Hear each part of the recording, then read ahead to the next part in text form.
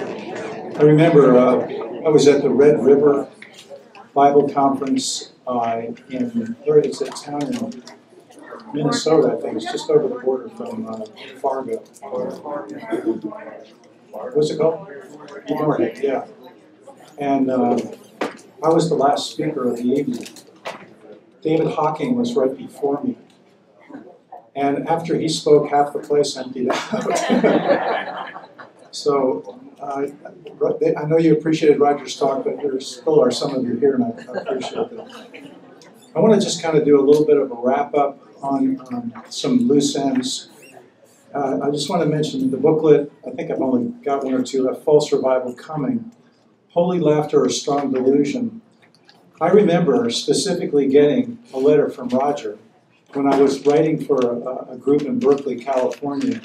And Roger thanked me for writing that article. And I knew his name because he had written some good stuff. And it's really a privilege to be here with Roger. I haven't seen him for a year and a half.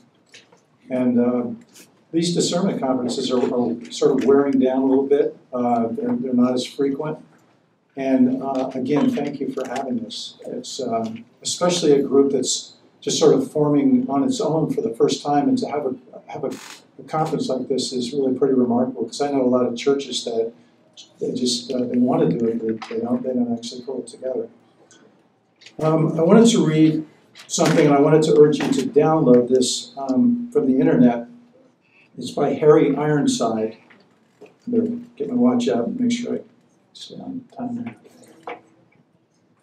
It's called Exposing, and Harry Ironside he was the pastor at Moody Bible Church from 1930 to 1948. It's called Exposing Error, Is It Worthwhile? I'll just read the two paragraphs.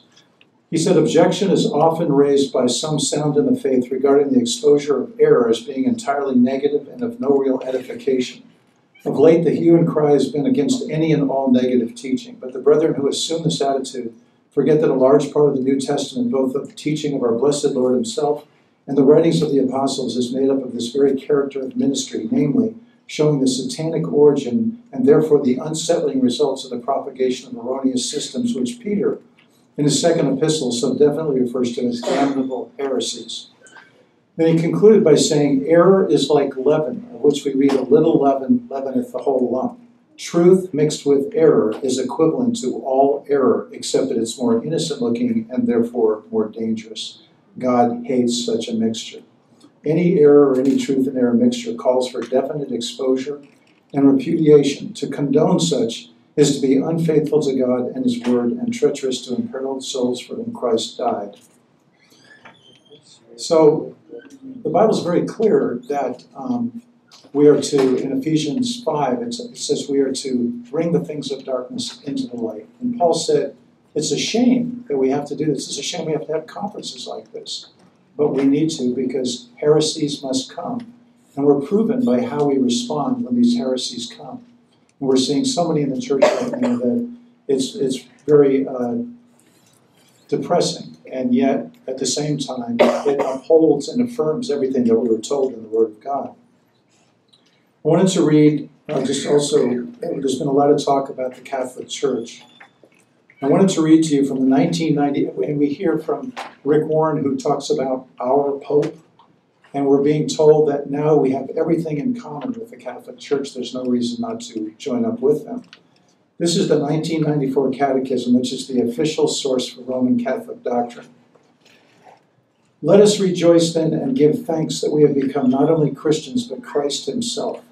Do you understand and grasp, brethren, God's grace toward us? Marvel and rejoice, we have become Christ.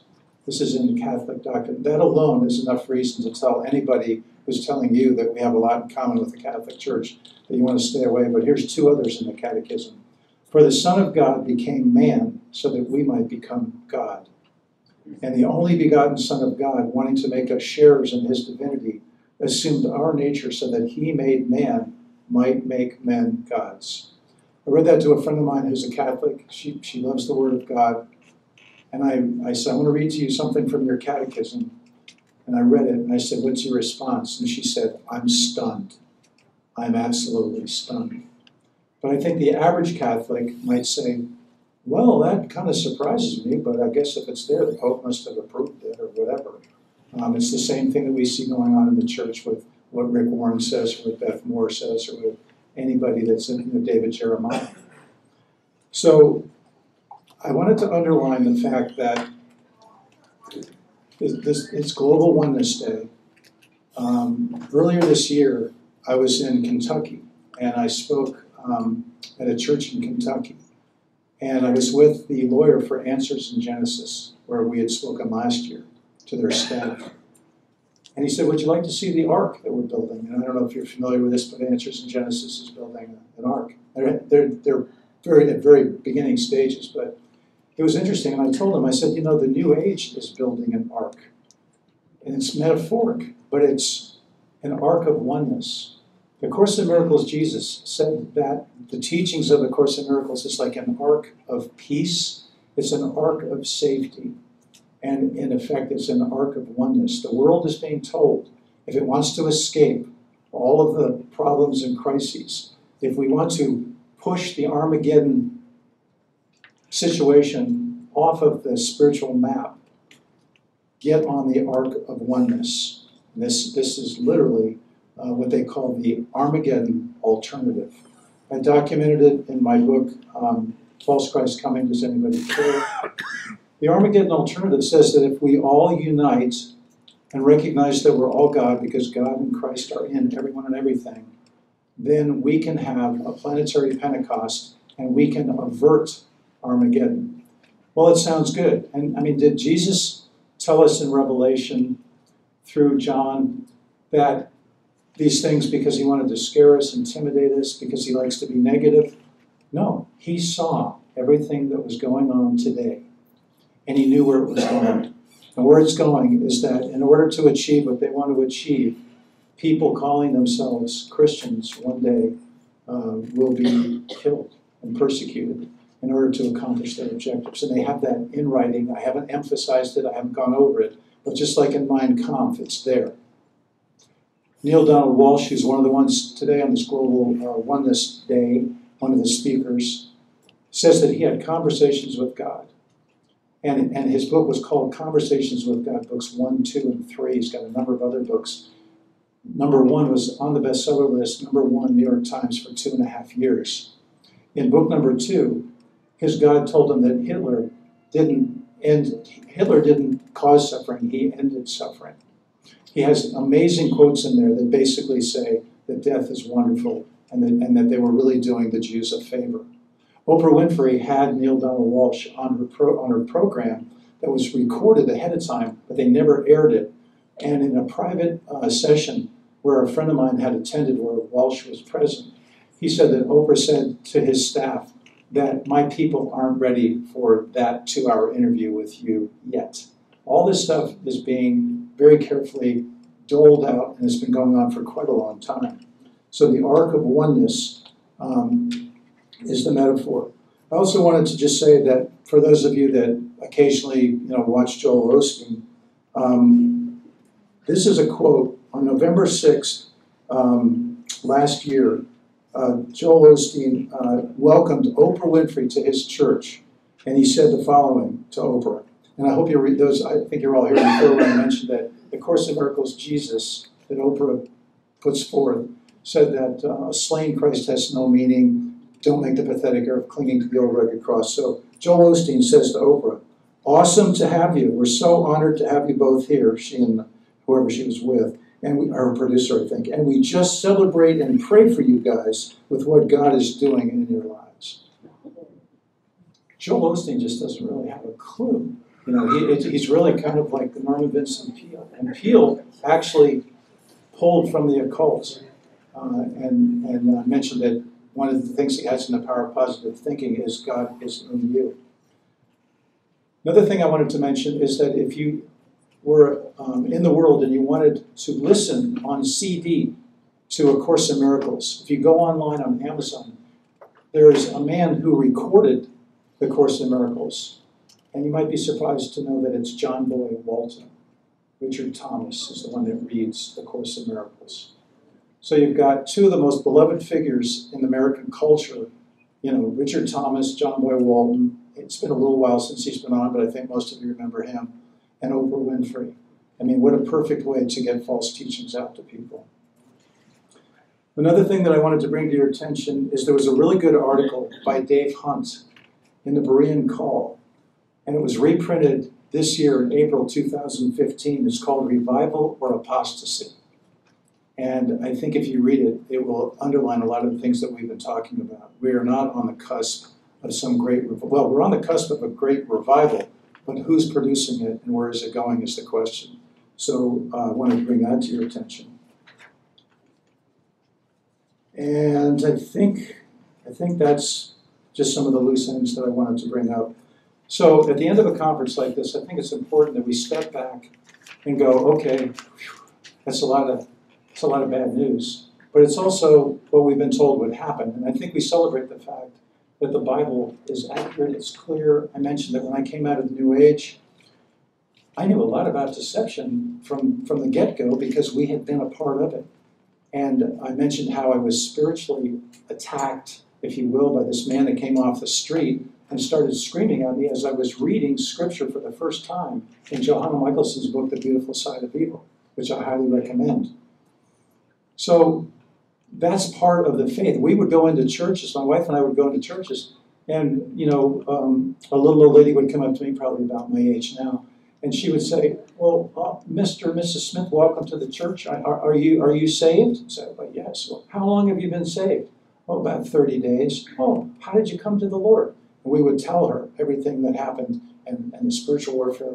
And she said, well, the coffee and the donuts are right over there, and we're so glad to have you, Mr. Smith. And we would go home, and we didn't know much of anything about the Bible, but we knew almost everything we needed to know about deception, because we'd already seen there's a false Christ. We would read Ephesians 6, we'd read 2 Thessalonians, Matthew 24, and we'd go, yeah, it's all there. 1 Timothy 4:1. We didn't know much else, and we would look, where is the church at? And finally we went to this one church, and they had a guest pastor, and he said, are you guys saved? And we went, here we go again, and we did the whole thing.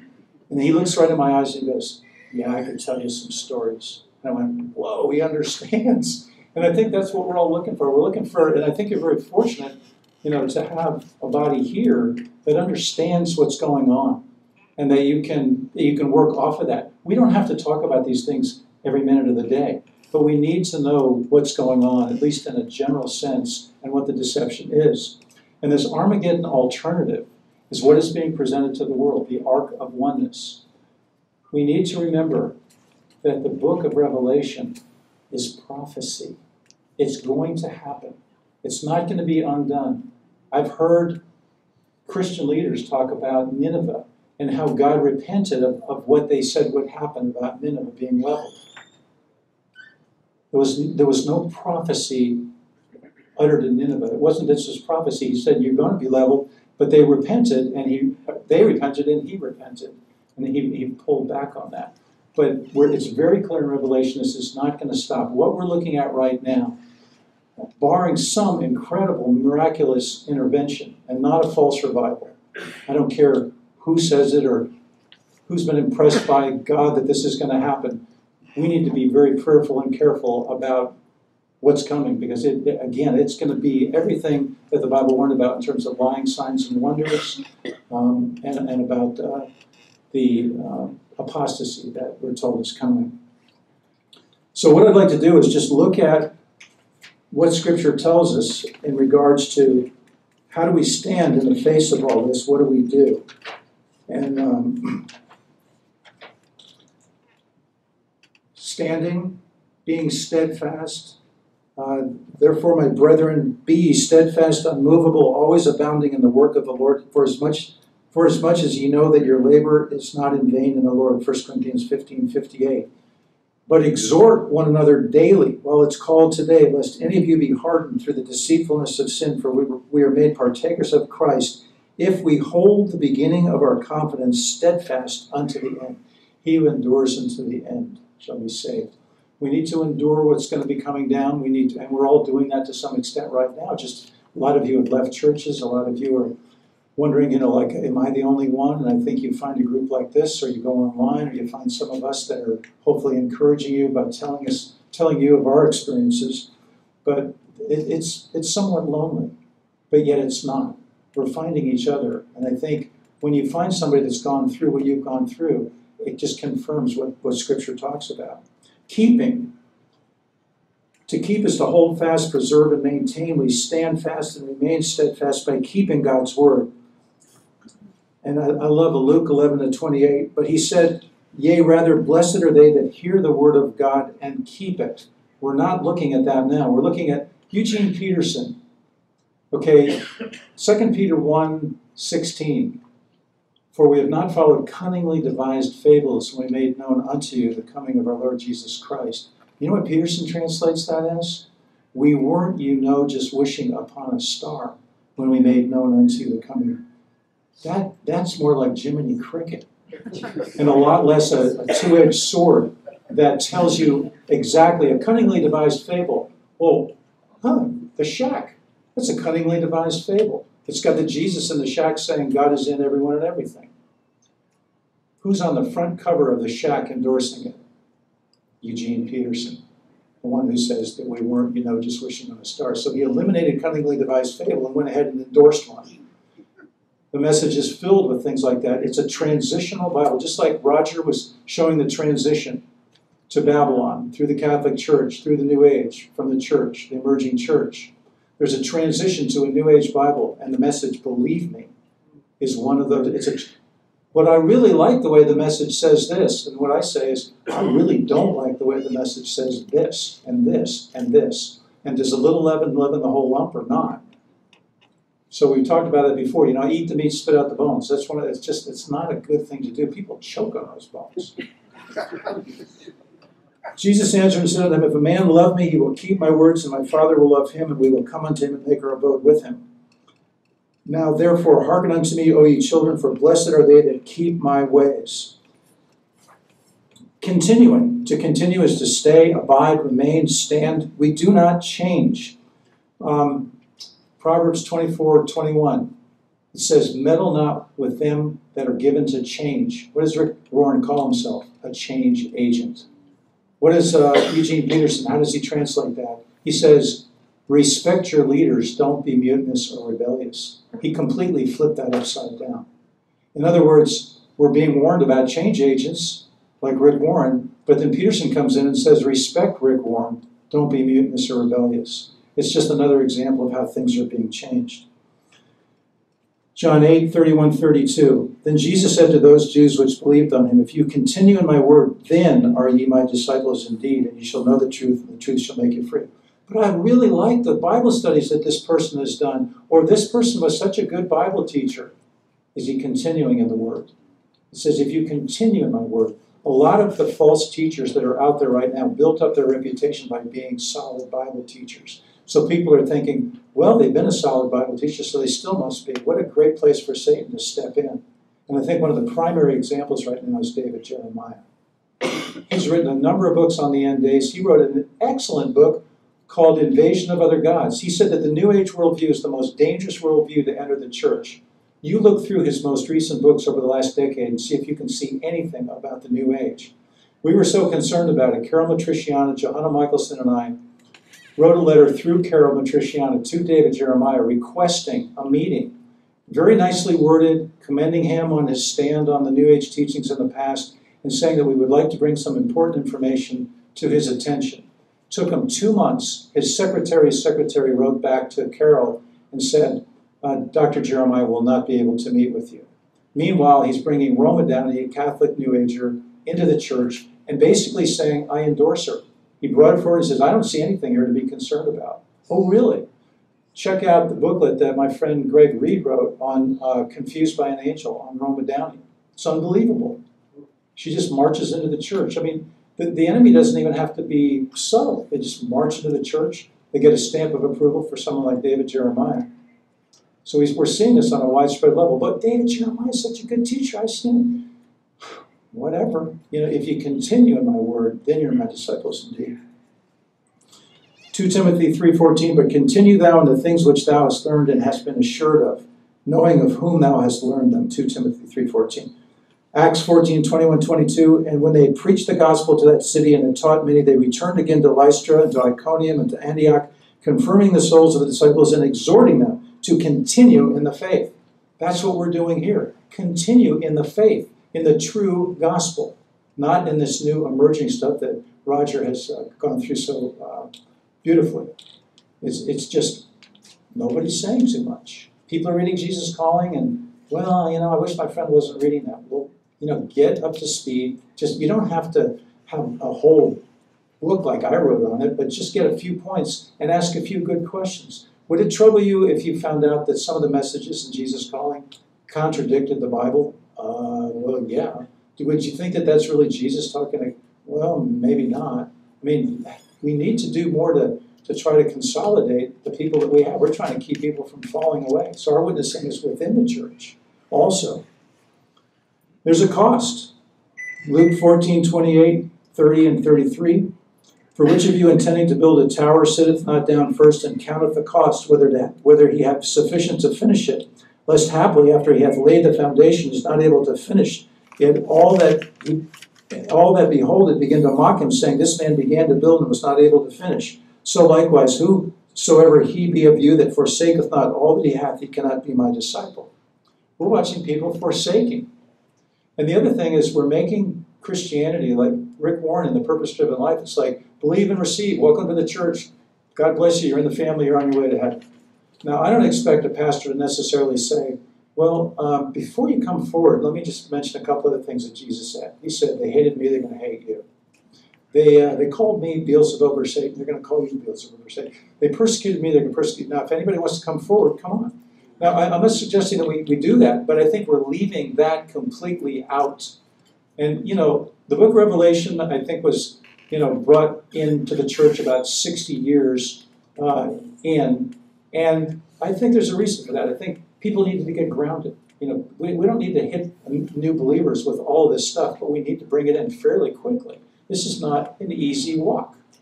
But yet the Lord upholds us and he walks with us and he'll never leave us or forsake us. Enduring. To endure is to remain, to undergo, to bear trials. It's to have fortitude, to persevere, abide, to take patiently, to suffer. He that shall endure to the end, the same shall be saved. Matthew 24:13. Behold, we count them happy which endure. Remember the example that we mentioned of Paul and Silas. I mean, are we going to, after being beaten and thrown in jail and then put in stocks, are we going to be able to sing praise and psalms to the Lord? I mean, we need his help to do that. I don't know that I could do that very easily, but Lord, can you help me to rejoice in this situation? Because we're being told to suffer for him is an amazing thing. So I'm going to just run through, with the time that we have left, and just run through some of the things that the Bible says that's kind of tough, but yet when we hear the response and how we can respond to these things, I think it's uplifting. Number one, we're to expect trouble. Job 5:7, yet man is born into trouble as the sparks fly upward. Mark 13:8, for nation shall rise against nation and kingdom against kingdom. There shall be earthquakes in diverse places, and there shall be famines and troubles. These are the beginning of sorrows. Biblical response. God is our refuge and strength, a very present help in trouble. Therefore we will not fear, though the earth be removed, and though the mountains be carried into the midst of the sea, though the waters thereof roar and be troubled, though the mountains shake with the swelling thereof. Psalm 46, 1-3. In the day of my trouble I will call upon thee, for thou wilt answer me. Psalm 86, 7. And then Jesus said, let not your heart be troubled. Ye believe in God, believe also in me. John 14, 1. 2 Corinthians 4, 8-10. We are troubled on every side, yet not distressed. We are perplexed, but not in despair. Persecuted, but not forsaken. Cast down, but not destroyed. Always bearing about in the body the dying of the Lord Jesus, that the life also of Jesus might be made manifest in our body. 2 Corinthians 4, 8-10. And then I did a prayer using, the word trouble. Psalm 25, 17. The troubles of my heart are enlarged. O bring thou me out of my distresses. By the way, this was supposed to be a booklet that would be available today. We didn't quite make it. But Lighthouse Trails will have this whole thing in a booklet form probably by the end of next week. 2, expect suffering. Philippians 1:29. For unto you it is given in the behalf of Christ not only to believe on him, but also to suffer for his sake. 2 Corinthians 1:5, for as the sufferings of Christ abound in us, so our consolation also aboundeth by Christ. The biblical response to suffering? To whine like the Jesus of Jesus Calling? On December 25th, in Jesus Calling, he says in his message to Sarah Young and to the readers who read this, he says that the night of his birth was a dark night for him. It was a filthy stable, and he was born under the most appalling conditions. Can you imagine that? The Lord is barely out of Mary's womb, and he's whining. That's the Jesus of Jesus Calling. So our response is not to whine, but to rejoice. 1 Peter 4:13, but rejoice inasmuch as ye are partakers of Christ's sufferings, that when his glory shall be revealed, ye may be glad also with exceeding joy. 1 Peter 4:16, yet if any man suffer as a Christian, let him not be ashamed, but let him glorify God in this behalf. For this is thankworthy, if a man for conscience toward God endure grief, suffering wrongfully, what glory is it if when ye be buffeted for your faults ye shall take it patiently? But if when ye do well and suffer for it, ye take it patiently, this is acceptable with God. 1 Peter 2:19-20. Prayer. Have mercy upon me, O Lord, consider my trouble which I suffer of them that hate me, thou that liftest me up from the gates of death, that I may show forth all thy praise in the gates of the daughter of Zion. I will rejoice in thy salvation. Psalm 9:13-14. 3. Expect grief and sorrow. Ecclesiastes 1:18, for in much wisdom is much grief. The more we learn about this stuff, the more we see it in Scripture. It's sad. And it's hard not to, I have a friend who just broke down crying. Not because he was weak emotionally, but because he's so taken back by what's going on. He was at the Parliament of World Religions, and he looked at the way the world's coming together.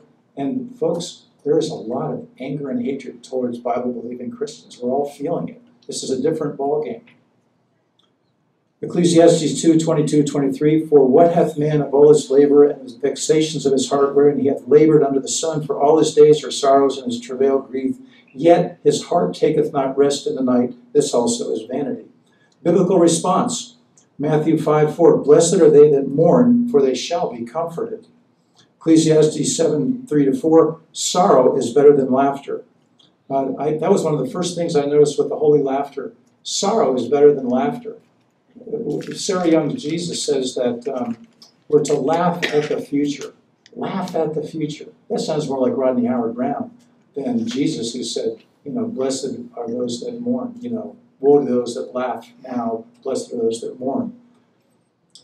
2 Corinthians 6:10, as sorrowful, yet always rejoicing, as poor, yet making many rich, as having nothing, and yet possessing all things. 2 Corinthians 6:10. 2 Corinthians 7:10, for godly sorrow worketh repentance to salvation, not to be repented of, but the sorrow of the world worketh death. Prayer. Have mercy upon me, O Lord, for I am in trouble. Mine eye is consumed with grief, yea, my soul and my belly. Psalm 31:9. Expect persecution. 2 Timothy 3:12, yea, and all that will live godly in Christ Jesus shall suffer persecution. That's a promise. You hear about all of God's promises, you don't usually see that one in there. Remember the word that I said unto you, the servant is not greater than his Lord. If they have persecuted me, they will persecute you. John 15:20. Here's the response, the biblical response. Blessed are they which are persecuted for righteousness' sake, for theirs is the kingdom of heaven. Blessed are ye when men shall revile you and persecute you, and shall say all manner of evil against you falsely for my sake. Rejoice and be exceedingly glad, for great is your reward in heaven, for so persecuted they the prophets which were before you. We need to remember these things. Matthew 5:44, but I say unto you, love your enemies, bless them that curse you, do good to them that hate you, and pray for them which despitefully use you and persecute you. 2 Corinthians 12:10, therefore I take pleasure in infirmities, in reproaches, in necessities, in persecutions, in distresses for Christ's sake. For when I am weak, then I am strong. God said he would perfect his strength in our weakness. Psalm 119, princes have persecuted me without a cause, but my heart standeth in awe of thy word. Getting persecuted and standing in awe, it's like, wow, this is exactly what you said would happen. So we're in awe of God's word while we're getting persecuted. I rejoice at thy word as one that findeth great spoil. Prayer. Psalm 7:1, O Lord my God, in thee do I put my trust. Save me from all them that persecute me and deliver me. 5, expect affliction. Psalm 34:19, many are the afflictions of the righteous, but the Lord delivereth them out of them all. People will say, well, what if he dies? Is that being delivered? Spiritually, we are held up and we're okay. We may die for our faith someday. I mean, many people have. People are doing it right now. I think when, and I hope this never happens, but if all of a sudden we find somebody on a washed up on a beach in Northern California that ISIS has had something to do with, all of a sudden people are going to go, whoa, it's going to really bring it home. I mean, we're pretty sober about what we're seeing, what they're doing over there, but that's over there. Wait till this stuff starts to hit here. That no man should be moved by these afflictions, for yourselves know that we are appointed thereunto. 1 Thessalonians 3:3. Mark 13:19. For in those days shall be affliction, such as were not from the beginning of creation, which God created unto this time, neither shall be. The biblical response, 2 Corinthians 4:16, 17. For which cause we faint not, but though our outward man perish, yet the inward man is renewed day by day. For our light affliction, which is but for a moment, worketh for us far more exceeding and eternal weight of glory. 2 Corinthians 4:16, 17. Psalm 119:50. This is my comfort in my affliction, for thy word hath quickened me. This is one that is really interesting, and I apply it directly to myself, because when we were spiritually attacked, and I go into great detail in The Light That Was Dark, but we were getting spiritually attacked before we were Christians, and we didn't know how to deal with it. And we're not supposed to, there's no evil, there's no devil. We didn't know what to do with it. We did every New Age solution. That was what Johanna Michaelson's book told us. Call upon the Lord. Whosoever shall call upon the Lord shall be saved. And we did. And the evil left. And we went, whoa. And it took us a little while to put everything together, but it was like amazing. So this one, Psalm 119:71, it's good for me that I've been afflicted, that I might learn thy statutes. Prayer. Turn thou unto me and have mercy unto me, for I am desolate and afflicted. Psalm 25:16. 6. Expect tribulation. Acts 14:22, confirming the souls of the disciples and exhorting them to continue in the faith that we must through much tribulation enter the kingdom of God. Biblical response. Deuteronomy 4:30-31, when thou art in tribulation, and all these things are come upon thee, even in the latter days, if thou turn to the Lord thy God, and shalt be obedient unto his voice, for the Lord thy God is a merciful God. He will not forsake thee, neither destroy thee, nor forget the covenant of thy fathers which he swore unto them. John 16:33, these things I have spoken unto you, that in me ye might have peace. In the world ye shall have tribulation, but be of good cheer. I have overcome the world. 2 Corinthians 1:3-4, blessed be God, even the Father of our Lord Jesus Christ, the Father of mercies, and the God of all comfort, who comforteth us all in our tribulation, that we may be able to comfort them which are in any trouble, by the comfort wherewith we ourselves are comforted of God. 2 Corinthians 1:3-4. I remember years ago when the Holy Laughter thing was happening, I got a letter from some couple in Vermont, and they said, we are just waiting for the time when all these things happen so that we will be available to help people understand what's going on, to comfort them, to explain to them these things all were talked about in the Bible. We're not to be surprised by these things. Prayer. 1 Samuel 26:24, and behold, as thy life was as much set by this day in mine eyes, so let my life be as much set by the eyes of the Lord, and let him deliver me out of all tribulation.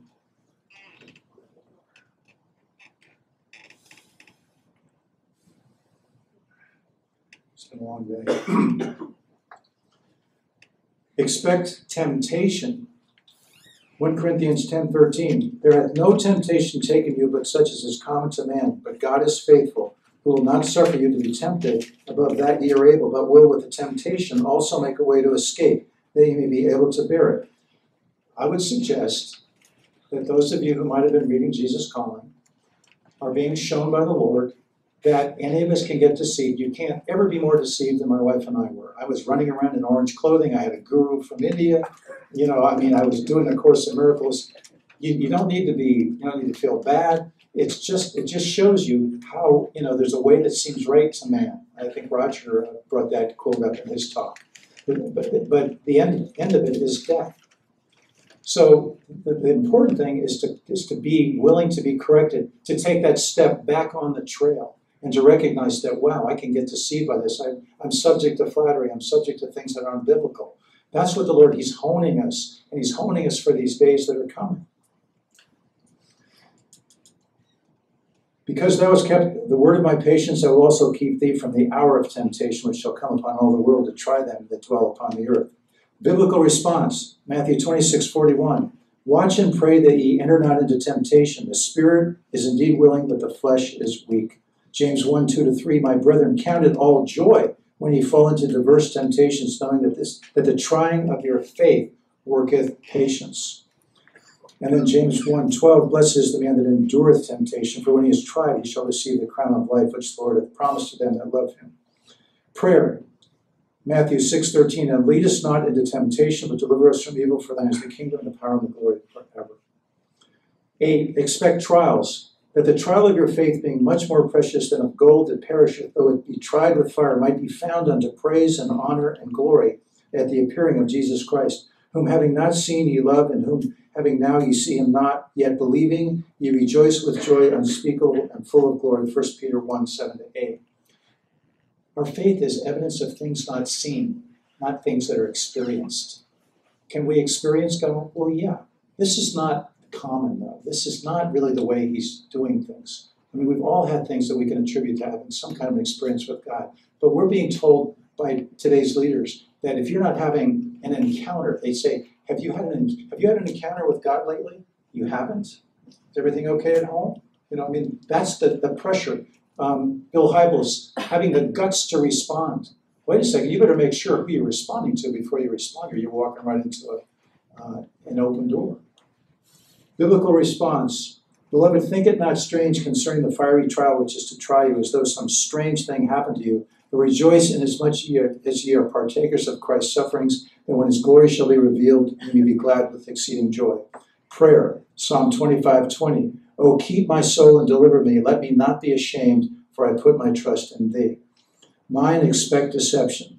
We've gone through that, all those scriptures, and in Revelation there are 2 references that indicate that the whole world is going to be deceived. Wow, the whole world is going to be deceived. Biblical response, 2 Timothy 3:13-14. But evil men and seducers shall wax worse and worse, deceiving and being deceived, but continue thou in the things which thou hast learned and been assured of, knowing of whom thou hast learned them.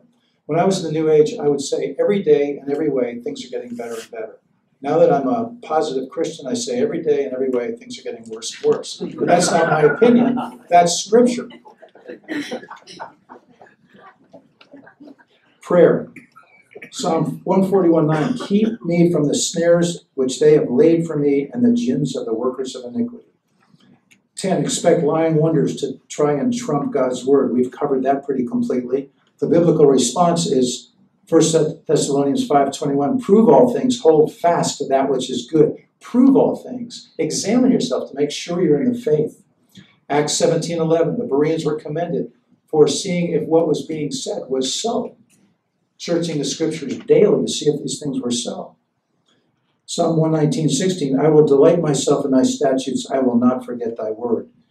And then the prayer, Psalm 119, 133-134, order my steps in thy word, and let not any iniquity have dominion over me. Deliver me from the oppression of man, so I will keep thy precepts. This is one that I'm really noticing a lot right now. Expect hatred. 1 John 3:13, Jesus said, marvel not, my brethren, if the world hate you. But Jesus loves everybody. Yes, he does. But the world hates Jesus. And because they hated him, they're going to hate those that follow him. He told us that. It comes with the faith. Luke 21:17. And this is very important. And he shall be hated of all men for my name's sake. Actually, the next one, Matthew 24:9. Then shall they deliver you up to be afflicted, and they shall kill you, and you shall be hated of all nations for my name's sake. Can you imagine if all of humanity connects, we all agree, except for Bible-believing Christians, that God is in everyone and everything, but we refuse to be a part of that. They will say, and they are saying, that we are hindering world peace because we're not recognizing that we're God, so we're like a cancer cell in the body of God, which is the body of humanity. That's all in writing. So we need to be healed or eliminated. It's all in writing, just like Mein Kampf. Biblical response, blessed are ye when men shall hate you, and they shall separate you from their company, and shall reproach you, and cast out your name as evil, for the Son of Man's sake. And this is what's so amazing. Rejoice ye in that day, and leap for joy. Can you imagine that? Oh, everybody really hates me, and we start leaping for joy. I mean, that's what we're being told. It's like, Lord, can you please help me to leap for joy? Because I don't know if I can do that. Matthew 5:44, but I say unto you, love your enemies, bless them that curse you, do good to them that hate you, and pray for them which despitefully use you and persecute you. Prayer, Psalm 69:14, deliver me out of the mire and let me not sink. Let me be delivered from them that hate me and out of the deep waters. 12, expect betrayal. Matthew 24:10, and then shall many be offended and shall betray one another. We're seeing this, I'm sure you have family experiences where, husbands and wives are taking exception on issues. Kids are they're going up to Bethel and the parents are aghast. People are getting mad and angry, and it's a really sad thing. But the biblical response, for the son dishonoreth the father, the daughter riseth up against her mother, the daughter-in-law against her mother-in-law. A man's enemies are the men of his own house. Therefore I will look unto the Lord. I will wait for the God of my salvation. My God will hear me. Where would I go but to the Lord? Luke 21:16-17. And ye shall be betrayed by both parents and brethren and kinsfolk and friends, and some of you shall they cause to be put to death, and ye shall be hated of all men for my name's sake. In your patience possess ye your souls. That sounds pretty extreme, but I can really see this. When you see the world really thinks it's on the cusp of a new worldview that's going to underline a new world religion, and we're hindering that, all nations will be hating us for not going along with that. Prayer, Psalm 30:10, hear, O Lord, and have mercy upon me. Lord, be thou my helper. 13, expect attempts to make you ashamed. Luke 9:26, for whoever shall be ashamed of me and my words, of him shall the Son of Man be ashamed when he shall come in his own glory and in his Father's and of the holy angels. Luke 9:26. I would not want to be Eugene Peterson standing in front of the Lord. I mean, talk about taking God's word and just thrashing it. Dave Hunt, he made a statement in one of his Berean Call newsletters about the message. He said, who does this man think he is that he can just trash God's word? He sat down either at home or somewhere and rewrote the Bible. Unbelievable. In the old days, scribes would just meticulously make sure every jot, every tittle. That's why we have the Word of God. Peterson, and who's endorsed it? The message? Rick Warren, Billy Graham, David Jeremiah, Beth Moore. Beth Moore has a big apology for the message and why they use it and endorses it. Biblical response, Romans 1:16. For I'm not ashamed of the gospel of Christ, for it's the power of God unto salvation to everyone that believeth, to the Jew first, and also to the Greek. Prayer. Psalm 25:2-3. O my God, I trust in thee. Let me not be ashamed. Let not my enemies triumph over me. Yea, let none that wait on thee be ashamed. Let them be ashamed which transgress without cause. 14. Expect attempts to make you fearful. Proverbs 29:25. The fear of man bringeth a snare, but whoso putteth his trust in the Lord shall be saved. Biblical response, 2 Timothy 1:7. For God hath not given us the spirit of fear, but of power and of love and of a sound mind. We all get fearful sometimes. That's our humanness. Lord, help me not to be fearful in this situation. Perfect your strength in my weakness. Psalm 27:1. The Lord is my light and my salvation. Whom shall I fear? The Lord is the strength of my life. Of whom shall I be afraid? Psalm 118:6. The Lord is on my side. I will not fear what man can do to me. Prayer. Psalm 64:1. Hear my voice, O God. In my prayer, preserve my life from the fear of the enemy. 15, expect attempts to make you weary and faint. Jeremiah 12:5. If thou hast run with the footmen, and they have wearied thee, how canst thou contend with horses? And if in the land of peace, wherein thou trustedest, they weary thee, then how wilt thou do in the swelling of Jordan? That's where we're at, the swelling of Jordan. That's Jeremiah 12:5. Biblical response, Judges 8:4. And Gideon came to Jordan and passed over, he and the other 300 men that were with him, faint yet pursuing them. We hear a lot about strength in numbers. Oneness is a broad way. It's everyone. Is that the lesson of Gideon and the soldiers? How many were sent back? Was it 30,000 and 29,700 were sent back? Something like that. They had 300 left. Because God knew that humanity would take credit for coming together and bringing world peace. The way is narrow, few there be that find it. Prayer, Psalm 27:11-12. Teach me thy way, O Lord, and lead me in a plain path because of mine enemies. Deliver me not over unto the will of mine enemies, but for false witnesses are risen up against me, such as breathe out cruelty. I had fainted unless I had believed to see the goodness of the Lord in the land of the living. This world is not our home. It is not our home, and I think we're learning that. I live in the California mountains. Pine trees that have been beautifully existing for 80, 90 years are turning brown. And I don't mean one or two. We've watched it. Just started off one or two, then a grove. Now there are whole hillsides that are just trashed. I mean, we haven't had water for like 4 years. The drought's been on. And I think it's very symbolic of what we're watching in the church. It's happening very quickly. 16, expect to be called Beelzebub or Satan. Matthew 10:25. Jesus said, it's enough for the disciple to be as his master and the servant as his Lord. If they have called the master of the house Beelzebub, how much more shall they call him of his household?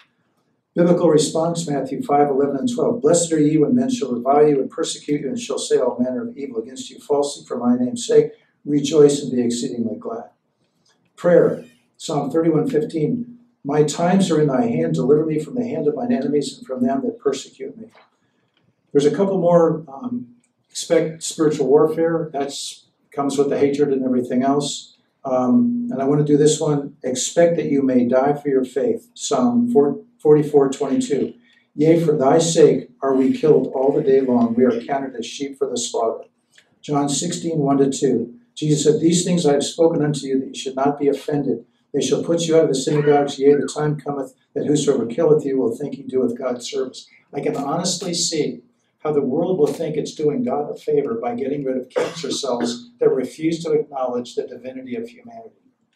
That's kind of a quick thing to just kind of lay on you, but it's documented pretty clearly in my book. That's just the way it is. The Armageddon alternative requires every single cell, every person in the body of God, which is humanity, to connect. And if you refuse to do that connection, you are literally a cancer cell. You are hindering world peace. And it says that Antichrist will, by just peace, will destroy many. And it says he will destroy wonderfully. It's going to look good. Jesus' calling looks good to a lot of people. Biblical response, Matthew 10:28. And fear not them which kill the body, but are not able to kill the soul, but rather fear him which is able to destroy both soul and body in hell. Psalm 116:15. Precious in the sight of the Lord is the death of his saints. Psalm 48:14. For this God is our God forever and ever. He will be our guide even unto death. Prayer, Psalm 23:4. Yea, though I walk through the valley of the shadow of death, I will fear no evil, for thou art with me, thy rod and thy staff, they comfort me. I saw men lined up on a beach just before ISIS beheaded them. And somebody showed me this picture just before I went up to speak in Vancouver, Canada. And I can't explain it. I don't know. But I looked at their faces. And I was just overwhelmed. They just looked solid. And there's stories like there was one man that was not a believer. And he basically said, I'm with them. It was like he was so impressed by the fact that, that they had stood their ground in their faith and had not denied Christ. And we've heard stories like that at Columbine and other places. And expect to see Jesus. Titus 2:13, looking for that blessed hope and that glorious appearing of the great God and our Savior Jesus Christ.